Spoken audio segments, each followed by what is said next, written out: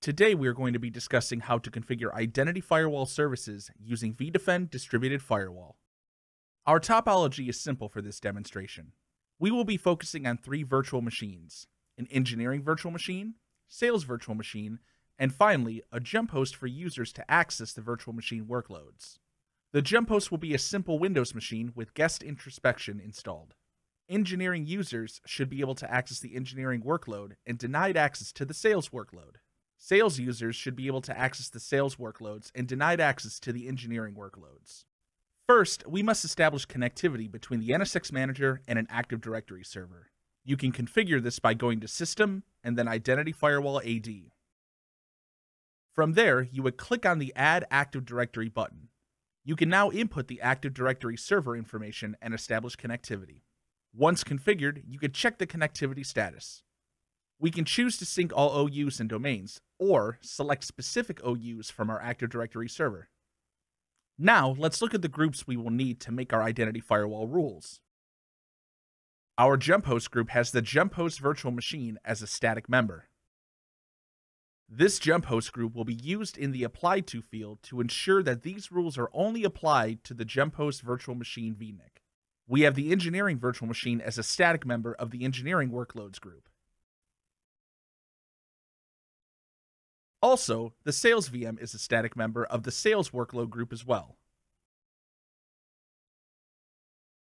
The engineering users group is configured to match users that are part of the engineering group in our Active Directory server.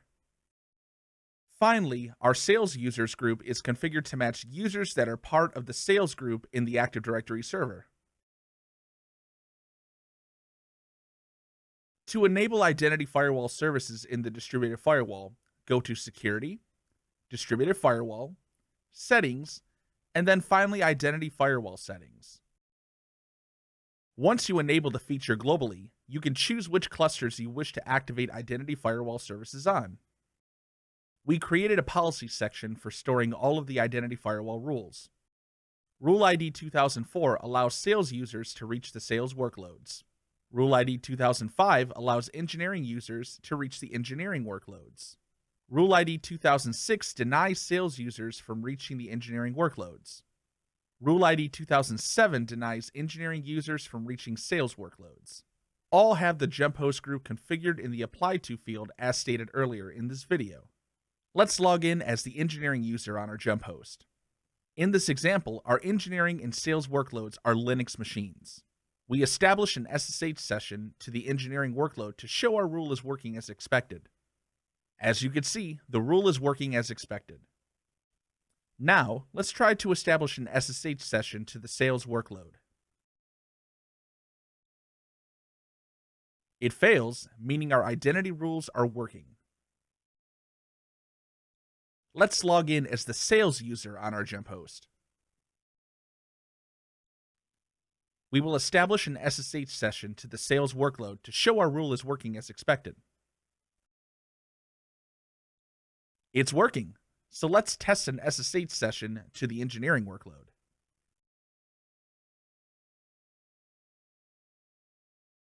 And it fails as expected.